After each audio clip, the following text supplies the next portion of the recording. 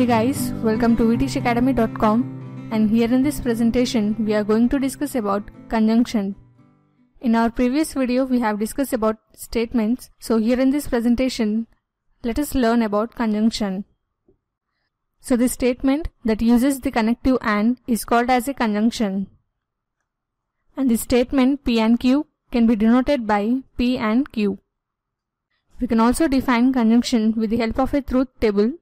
So here we have three columns. The first two columns gives the truth values for P and Q, and the last column gives the truth value for P and Q.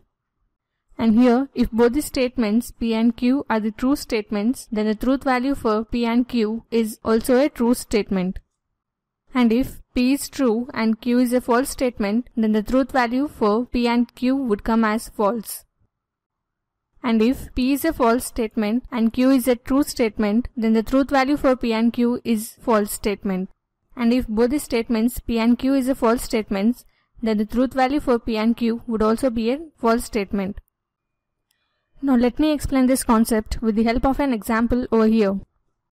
So here we have this statement 20 divided by 10 is equal to 2 and 20 into 10 is equal to 200.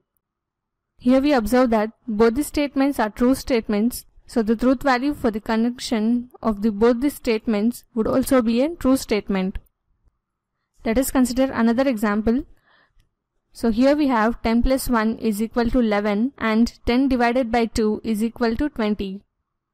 So here the first statement is true and the second statement is false, so the truth value for both the statements would come as false. In our next example, we have the statement as 10 plus 15 is equal to 20 and 15 minus 10 is equal to 5. So here the first statement is false, as we know 10 plus 15 is equal to 25, and the second statement is true. So the conjunction of both the statements would also be a false statement. Let us consider another example. So here we have the first statement as 15 3 times is 14 and 15 plus 3 is equal to 6.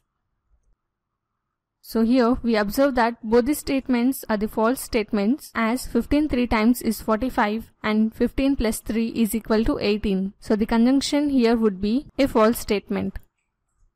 And now let us move to another example. So here we have the statement A as Robin is a tall person, and we have the statement B as Ricky is very intelligent. Now let us find the truth value for A and B. So first let us draw a truth table of three columns. So here the first two columns gives the truth value for A and B, and the third column gives the truth value for conjunction statement A and B.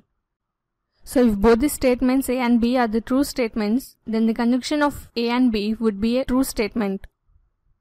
And if A is true and B is false, then the conjunction of A and B would be a false statement. And here both A and B are the false statements, then the truth value for the conjunction A and B would be a false statement.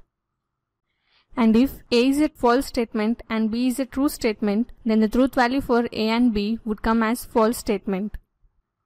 So this was the basic introduction on conjunction.